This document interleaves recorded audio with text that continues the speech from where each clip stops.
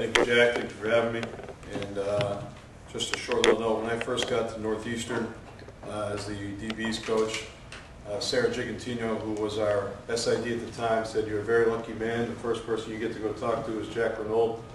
And from that moment on, I've been very appreciative of all the kind things you've done for me all the way through my career so far, and looking for some more in the future. So congratulations, and really happy I get to be part of what you're doing. So last week we were at Fitchburg State.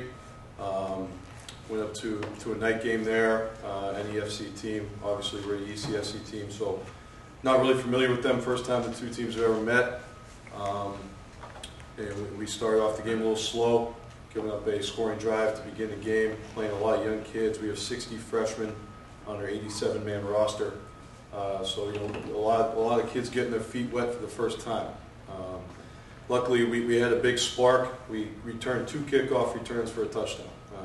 One from freshman Kyle Gregg, who won the ECFC Special Teams Player of the Week, as well as the ECFC Rookie of the Week, and Tyler Iafalise.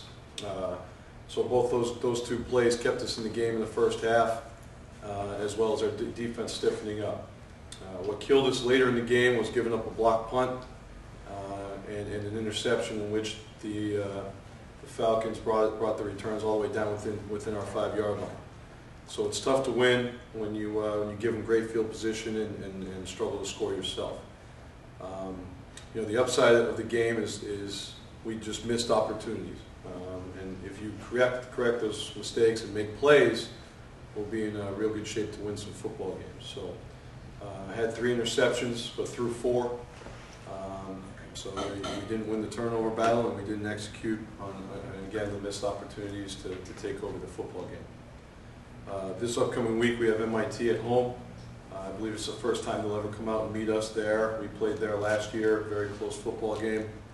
And we learned the hard way again last year that if you don't make plays and play discipline, then a team like MIT, who is disciplined and works very hard and does their job on every single play well, that they'll come around and beat you 9 times out of 10. So we need to be better at playing mistake-free football constantly. You know, and we're talented enough to play with some really good teams, but that means nothing if we're not going in the right direction and each man doing their own job the way it should be.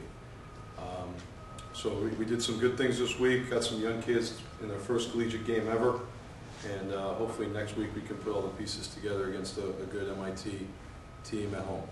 Thank you.